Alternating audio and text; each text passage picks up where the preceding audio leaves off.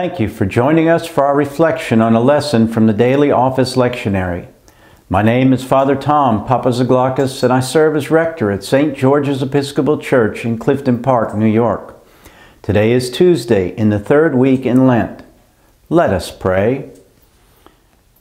Almighty God, you know that we have no power in ourselves to help ourselves.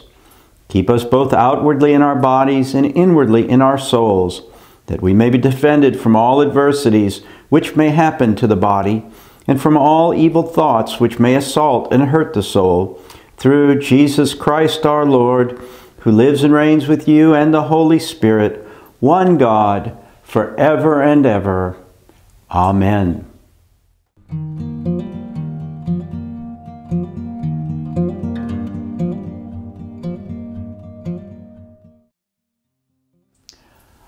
Our lesson is from the book of Genesis, the 45th chapter, beginning at the first verse.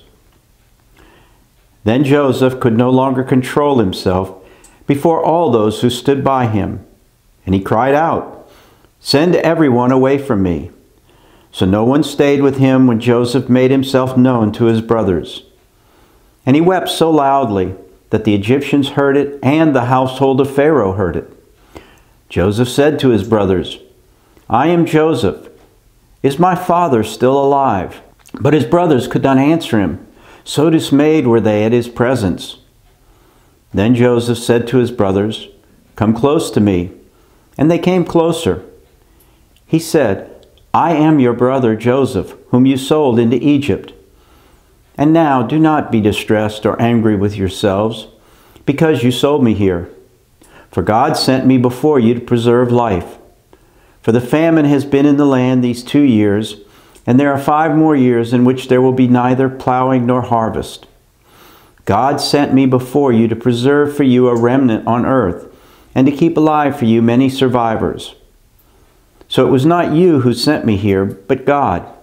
He has made me a father to Pharaoh, and lord of all his house, and ruler over all the land of Egypt.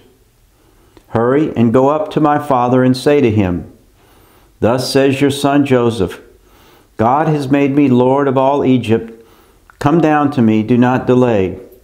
You shall settle in the land of Goshen, and you shall be near me, you and your children and your children's children, as well as your flocks, your herds, and all that you have. I will provide for you there, since there are 5 more years of famine to come, so that you and your household and all that you have will not come to poverty. And now, your eyes and the eyes of my brother Benjamin see that it is my own mouth that speaks to you. You must tell my father now how greatly I am honored in Egypt and all that you have seen. Hurry and bring my father down here." Then he fell upon his brother Benjamin's neck and wept, while Benjamin wept upon his neck. And he kissed all his brothers and wept upon them, and after that his brothers talked with him. Here ends the lesson. Now it was Joseph's turn to react. He could no longer hold back his emotions and joy at seeing his brothers, especially his younger brother Benjamin. This encounter so moved him that he broke down and wept. His cry was in fact so loud that the Egyptians and even the household of Pharaoh heard it. His first words were, "I am Joseph. Is my father still alive?" Now you can imagine the shock and apprehension his brothers must have felt when he called them to come closer. Under the cloud of guilt of their past misdeed, which they had now carried for some 25 years, they must have been wondering if Joseph was going to seek his revenge, as he now held all the power.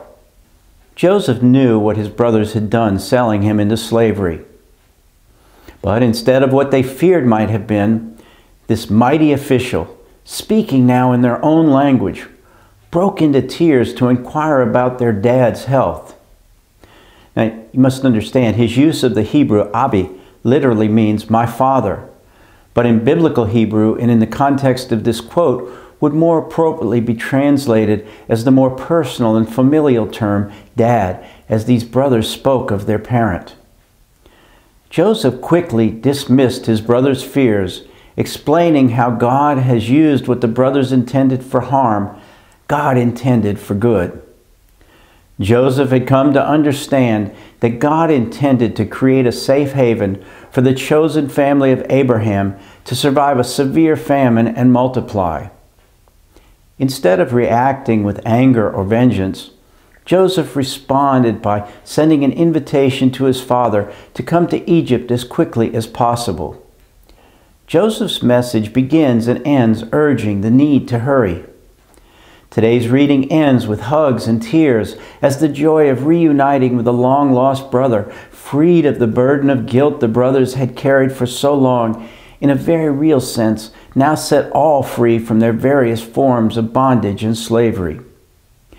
Just as we see in the life of Joseph, God still takes that which is intended for evil and uses it for our good and His glory. Let us pray. Almighty God, You alone can bring into order the unruly wills and affections of sinners.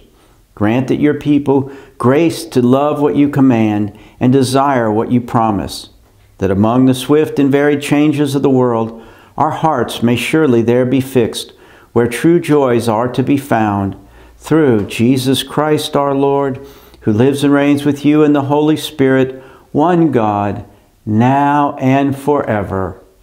Amen. Thank you for joining us. Join us every weekday for our reflection. If you live in the Clifton Park area, join us for worship at 4:30 on Saturdays or 8 or 9:30 on Sunday mornings. If you're unable to join us in person, join us virtually through our YouTube channel. Our webpage provides recordings and details about all of our offerings.